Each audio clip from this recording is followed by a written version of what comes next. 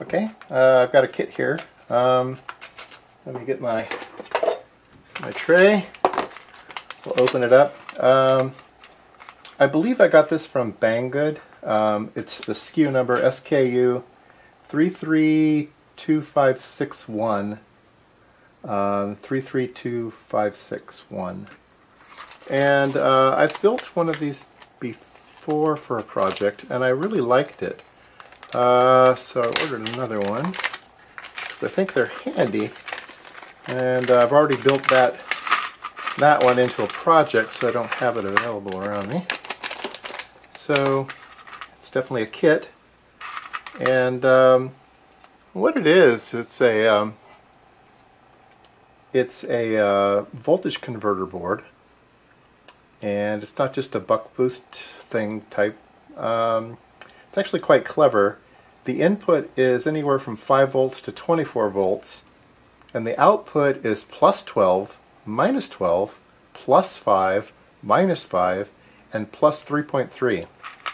So it's really nice to have on your lab bench if you need all of these voltages. So if you're building a little little proto circuit, you can just kind of put this off to the side and you can get all the voltages you want. If you're doing analog circuitry, the plus and minus 12 is nice, plus 5 for all your logic.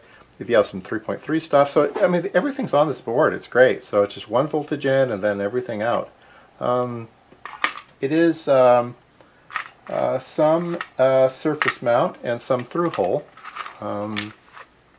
So there's some surface mount inductors. There's 3 surface mount inductors, and there's some surface mount voltage regulators. Let's see, there's a -5 here, a -12 here, a plus. So this is a 7905, this is a 7912, a 78, a +1, plus 7805, plus 5, 7812, so a +12. And those are surface mount parts. There's a 3.3 volt regulator, a 1117 surface mount part there. There's a 6008, so I think that's an FET. And what else do we have here? Let's see something. Oh, that is a 5-pin part. So that might be kind of an all-inclusive converter chip. And there's some cute little heat sinks that you can glue. They have double sticky on them. You can put the double sticky on all of the parts that get hot. And some terminal blocks. So it's a nice little kit. Don't remember what I paid for it.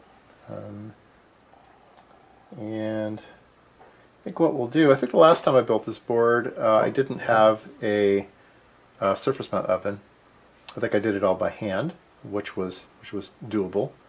Some of the parts are a little tricky, like the inductors. You kind of have to get off to the side with a skinny tip and get the solder to wick underneath. So doing it in the surface mount oven would be a little easier, I think. So I think I'll do that.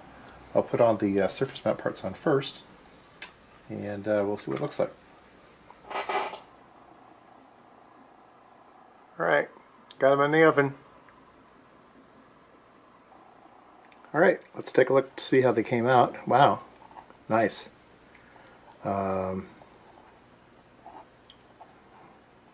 Everything reflowed very nicely.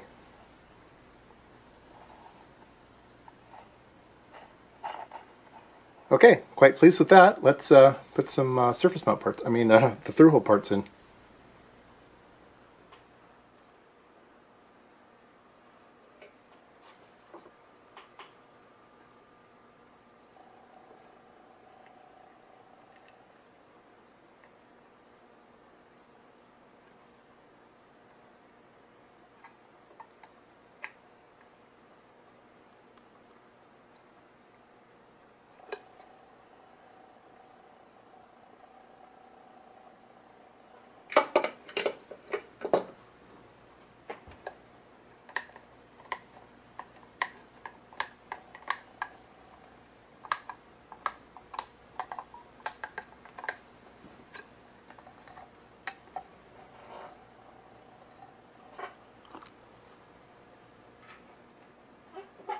Alright, here we go. It's all loaded up. I noticed a couple things, which is nice. There's a polyfuse, a solid-state fuse here. I think it's a 3 amp. So if you overcurrent this thing, short it out, it's got this resettable solid-state fuse, which are great. I really like these things. It also has a USB connector, so you could bring in the power in, I believe, on a USB. So that's pretty cool. It's a mini USB, or you could bring the power in on this connector here. Looks like there's a couple LEDs. There's an LED for the raw power, and then a couple LEDs are here on the output. I'm not sure which voltages are hooked up over there. I mean, it either works or it doesn't. The only other thing that's interesting is there are some via holes underneath the regulators. These are thermal vias, and the little heat sinks that you get actually stick on the back of the board, not on the front side of the board, but on the back side of the board. So I'll put those on and we'll power it up.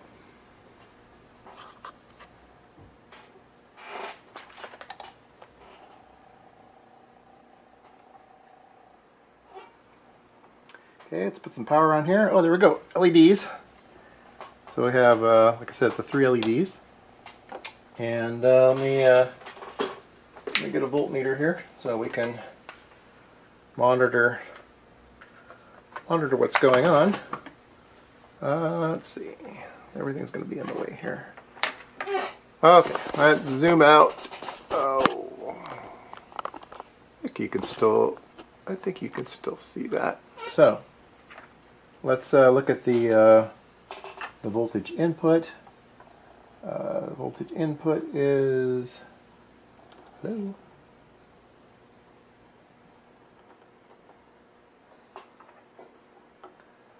I don't think I've got my ground connected up. There we go.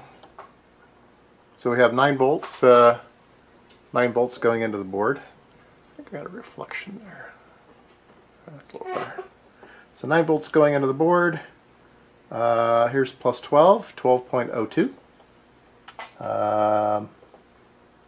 Minus 11.94. Plus 5.05. Minus 4933. And 3.266. So there you go. It's a great little board. So you have an all-inclusive power supply. It'd be great for a solar shed type thing, 12 volts in and everything out. Yeah, it's a great little board. I forget what I forget what I paid for it, but it's not too much. I think it's like $8 or something. It was like really great. Yeah, check it out.